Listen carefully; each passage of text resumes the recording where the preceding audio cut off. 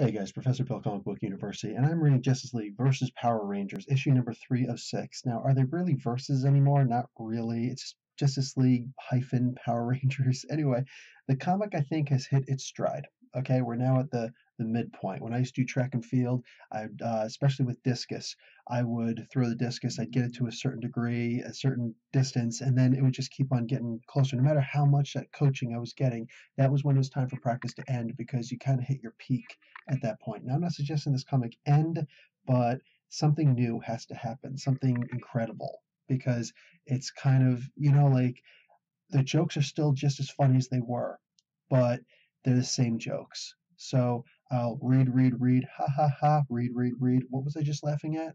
They were almost forgettable jokes. I really don't remember any of the jokes, and I just read the comic. So it was funny, but I think that this is going to be one of those books where it's just much better when all 6 issues are in trade and you just read it straight. Because reading the other comics in between this, it's good. For the most part, though, again, this is a very fun comic. I enjoyed it immensely. I enjoy the story, however, more than I loved this particular issue. I think I'm just kind of there with the issue now. Lord Zed and Brainiac have decided to steal the Power Rangers, their keys and their coins and the Zords themselves, and they've transferred themselves over to the Power Rangers universe, and they're going to start taking over there.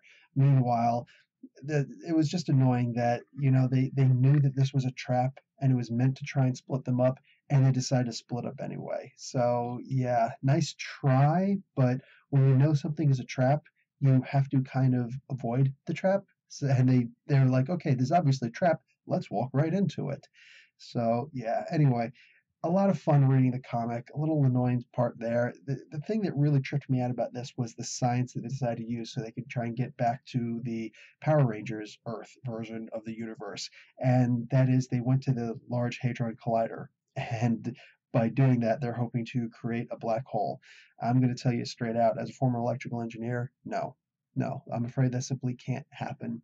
And if they did, it would have been a quantum black hole, and there could be a quantum black hole right next to your ear, and you would have no idea it was there, and it wouldn't hurt you. So, yeah, and realistically, we don't even know if we can prove that quantum black holes exist. So, yeah, sorry guys. This is maybe it doesn't bother you, but this is my review, and my review involves the science actually being sound, and the science wasn't sound in this. So I'm going to give this a B minus. A lot of fun, but they use basically not quite pseudoscience, but a pseudoscience, and just again they walked right into a trap, and you never do that ever.